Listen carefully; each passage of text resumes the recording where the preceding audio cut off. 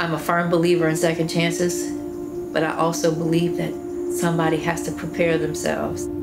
You have to rehabilitate yourself. You have to get yourself in position for that. And if you can't prove that, then obviously you have a little bit more work that you have to do.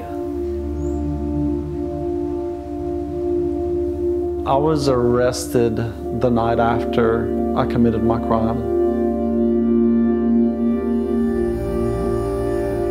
My parents had no idea why the police were coming to our house. You were sentenced for the offense second-degree murder.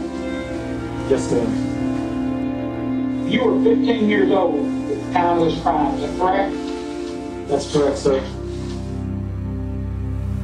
There's no words and no language to actually describe coming through those gates and experience life again.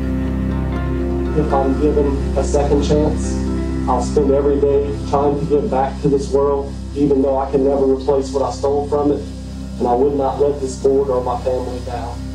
Thank you for your time. I owed it to God first, but Andrew second.